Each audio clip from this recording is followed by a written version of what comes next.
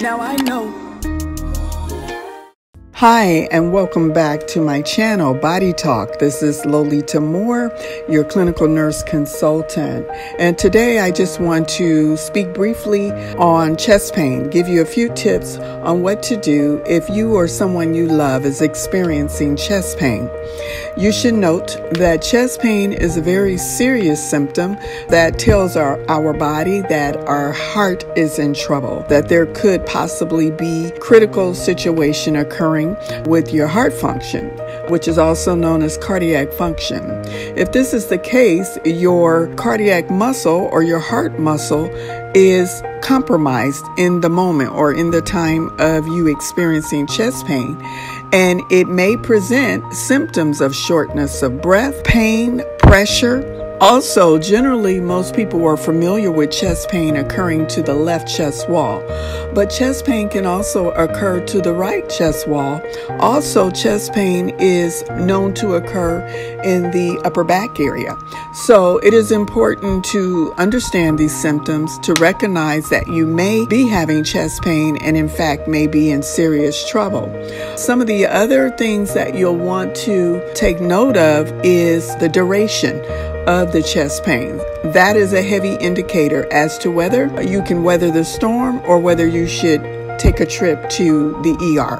So it is customary that if you have chest pain that lasts up to 5 minutes or about 5 minutes, then you should call 911 immediately. You should not attempt to take yourself to the hospital or drive yourself to the hospital, because time is of essence, and the time that it takes you to get in a car or have someone take you to the emergency room is time that could be spent by the paramedics treating you and working on you on your way to the hospital. So time is really important. Timing, I should say, is really important. If you have heart disease, you are more likely to be vulnerable to having attacks on your heart due to poor circulation. There are other things that I will discuss with regards to cardiac function in a separate video. I basically want to just highlight what you should do in an emergent situation if you may be having a heart attack. Anytime your cardiac function is compromised, it is in fact an attack on your heart. But there is a need, an emergent need, for you to have your cardiac function or heart muscle further evaluated by a doctor. Also to have some lab tests done, blood tests and imaging done, also an EKG to determine if in fact you are having a cardiac arrhythmia or at risk for having a heart attack, which you may already know is deadly. So you want to make sure that when you get to the ER that you have an EKG done. That's more than likely what paramedics will do on the way to give a report to the doctor. Then when you get there again, they will do an EKG. And an EKG is basically electrodes that they place on your chest wall to determine the electrical activity of your heart. Once that is determined, if you have a normal EKG, then they will progress to other tests. You will have blood tests drawn, and the focus of these blood tests will be on the troponin levels. If they are abnormal, out of range, then it is an indicator of whether you are having a heart attack or not.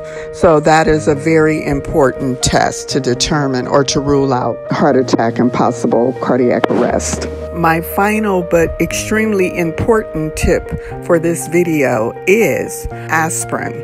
So it is known that aspirin is likely to prevent muscle damage in the event that you are having a heart attack.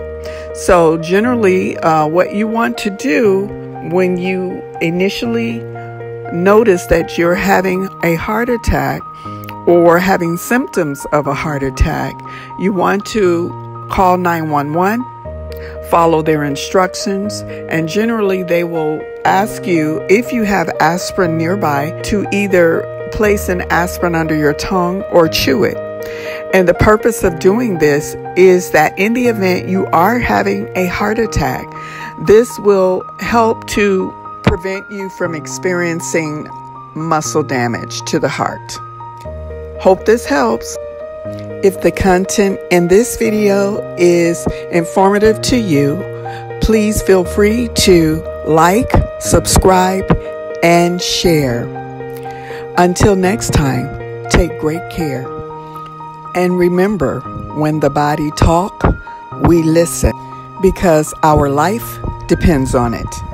Please understand that the information on this page is for educational purposes only. It is not in any way intended to diagnose anyone's medical condition. Please contact your doctor first before trying these recommended preventive care measures. If you have a medical emergency, I strongly recommend that you call 911 or go to the nearest emergency room for further evaluation. Thank you for stopping by. Feel free to like and subscribe to my channel if this content is helpful to you. I would love to have you in our community. And always remember, when the body talks, listen, because your life depends on it.